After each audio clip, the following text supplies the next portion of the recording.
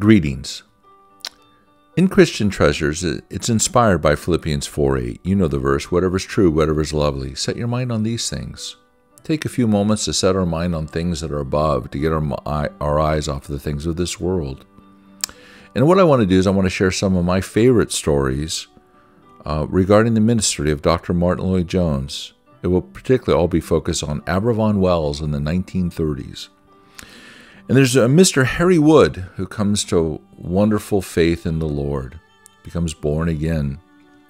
But as a young man, before he became a Christian, he loved soccer and he was gainfully employed, working somehow in the sewing industry. But he fell on hard times, like many others. There was a Great Depression in the 1930s, and Mr. Wood was unsuccessful in finding employment. He would say that he would escape if he could come up with the money to go to a cricket match. And he would say that he would lay down all of his problems as he entered in the North Gate, enjoyed the cricket match very much. And then as he entered the South Gate, he would pick his burden back up. So it was a life of vanity, a life of defeat, of unable to solve these spiritual problems, these sins that he was carrying around with him on his back. But as he put it, then he said, I came into this church one Sunday evening, sat in the gallery, and heard the doctor preach. He preached to me and showed me the way where I could enter by the North Gate and go out the South with all of my problems solved.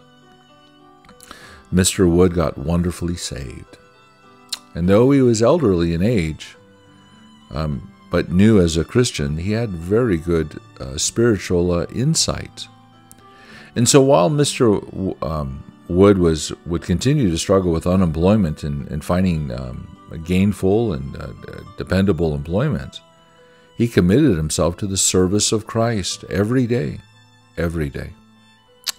He always was faithful in attending all the church functions, especially the prayer meetings. But he would serve Christ out on the streets as he would walk around the community, sharing the love of God and the gospel message with others. And on a faithful Good Friday morning, there was a prayer meeting, and at the conclusion of it, the doctor sensed that Mr. Wood was somehow disappointed, and he asked him, Harry, what's wrong, brother? And he conveyed to the doctor that it was such a sweet time that he, quote, that he wanted to go straight home from such a prayer meeting. The brother was disappointed that the Lord didn't bring him straight home from such a prayer meeting. Well, on Monday evenings, there was always a weekly prayer meeting. I think it began at 7:15. Sometimes it would go for an hour, sometimes an hour and a half, sometimes 3 hours. And people would always say that the time just went quickly. It just never, like when they were there for 3 hours, it seemed like 30 minutes kind of thing. And the doctor, it was his practice, and I think this is really insightful, to not be the center of everything, right? So the prayer meeting on Monday was about prayer. So the doctor would, without any advance notice, would ask somebody to read some scriptures so people came prepared. And perhaps the doctor might suggest a hymn. But that's it. It was about prayer. And so perhaps the doctor, just knowing what was on Harry's heart, asked Harry to read some scriptures, and he read from John 17. John 17, Christ's highly priestly prayer.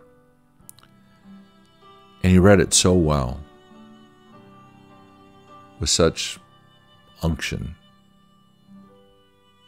It was one of those moments where it's like the doctor and others felt like they're just in the presence of God.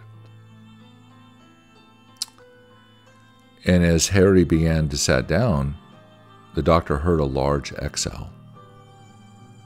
And he opened his eyes, and just in the nick of time, he was able to catch Mr. Wood in his arms and gently sent him to the ground. And Mr. Wood went home to heaven at that prayer meeting. The doctor dismissed the prayer meeting. I think I would read later on in another book that the congregation carried this man's, at the funeral service, carried him from the church to the cemetery. It was often said that this was a start of a revival.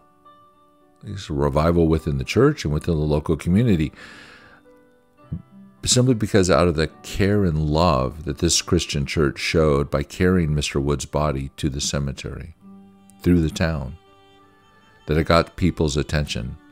Perhaps people were quickened by the fact that we're all going to die someday. And what is our relationship? Where do we stand when we think about eternity, So the doctor would comment, as well as other church members, it was this experience. What Harry Wood expressed, how God brought him home, just how faithful he was, that made them all more sensitive to the Holy Spirit. And they were forever grateful for this man. What a remarkable story. A true story about how wonderful our Lord moves and how he saves souls. And may we be like Mr. Wood when it comes to that we would have a desire to go home. But in the meantime, let us draw ever so closer to God so that we would have full assurance, and let our fusion of task and talent be very tightly together, that we would listen to our Lord and follow through on what he has assigned us, that there is no task that is too small. Well, let me leave it there. Until next time, grace upon grace be with you all.